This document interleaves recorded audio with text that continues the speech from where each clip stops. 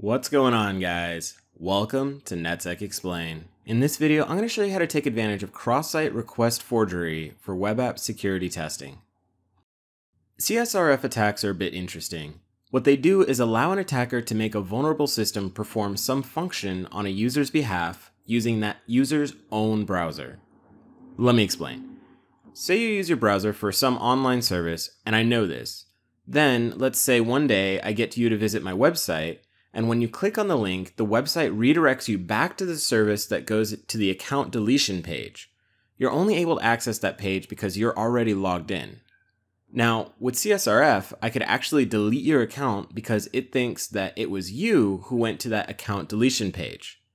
That's kind of scary. So, to identify and test for Csrf vulnerabilities, you need three things to line up. First, you need a website that has a URL that performs some action on or on behalf of an authenticated user account. Think of something along the lines of sending money or changing a password or deleting the account. Then, the URL must be able to be referenced directly by an authenticated user to perform that action. This means that you don't need to retype in a password or verify some check, and the URL is always the same. At this point, we've already identified a potential Csrf vulnerability. Now to exploit it. So third, we need to redirect a victim user account to that URL and have that action performed on the account. If the action is performed, then you've successfully identified and exploited a Csrf vulnerability. Oh, and since this is a multi-stage attack, I'm going to take this opportunity to show you how to chain several of the techniques we've learned so far into a working exploit. So let's get started. We're going to be using Damn Vulnerable Web App for this demonstration, and before we get started, we're going to want to set the DVWA security setting to low. This will give us the simplest environment to work with. Now, the first thing you want to do with any new application you're trying to break is to get an idea of what the underlying source code looks like. Here, we have a page that allows us to change our user account password. We just need to type in our new password twice to verify, and our password is changed. Pretty straightforward. Ignoring the fact that the web application is using a GET request to send sensitive information, we see that these are the only two parameters being sent to the server. We can even look at the page source and see that, sure enough, there's nothing else that the server needs to know to change the user's password. That means that if we were able to redirect a user to this page, either through social engineering or cross-site scripting, we could set their password to be any value that we decide. So let's go ahead and do that. We're going to chain together a couple of different techniques which will allow us to take over any account on the server. First, let's take the Csrf link and set the password to a value of our choosing. Then, we'll use a cross-site scripting payload to redirect a victim to this Csrf link. Now, where can we put this cross-site payload so that the user will see it?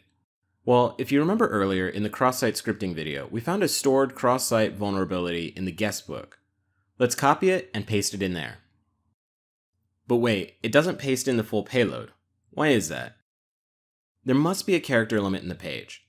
Let's crack open Burp Suite and get past this restriction. Don't forget to set your proxy in the browser. Now, we can intercept the request. Paste the full payload into the MTX message parameter and forward the request.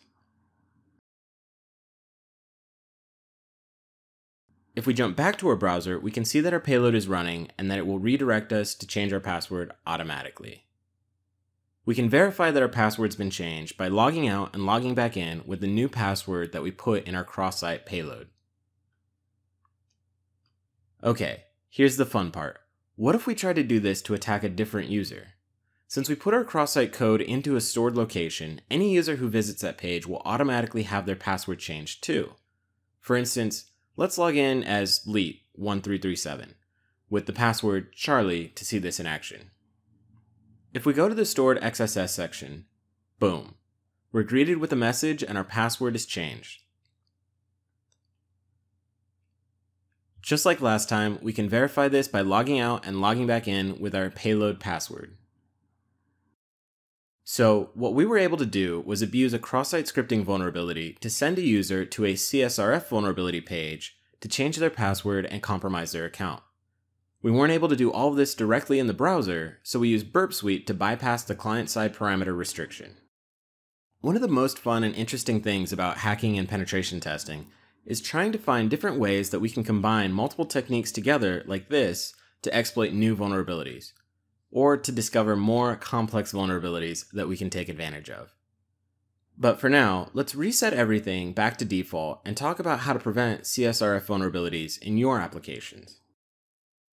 On the surface, CSRF is very easy to mitigate, but sometimes problems come from the implementation of these mitigation strategies. So let's walk through the list and talk about the specific things to watch out for. These are just general recommendations for CSRF prevention. Verify the origin of the request, reauthenticate to perform privileged actions, and check CSRF tokens. In practice, CSRF vulnerabilities can be exploited by redirecting a user to an attacker site and having the request coming from there impact the victim server. To prevent this, you should check the referrer header and the X-forwarded host header to make sure that the request is coming from the original website. Now, as you might have noticed in our example, we were able to exploit this vulnerability directly on the original website. So in this case, checking the origin wouldn't have prevented our attack. This is why you also need to implement at least one of these next two strategies.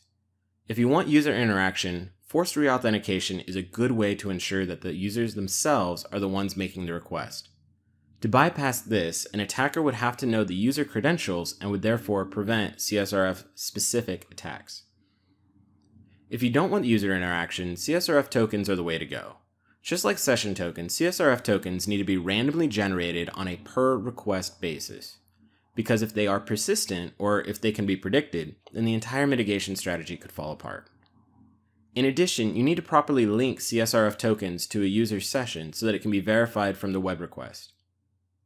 Oh, and one last thing. If you're thinking that all of this can be prevented with a post request instead of a GET, here's an example code snippet that performs CSRF via post. Well, that's all I have for you guys today. For more information, check out the links in the description below, and don't forget to like and subscribe to see more videos like this. I'll see you next time.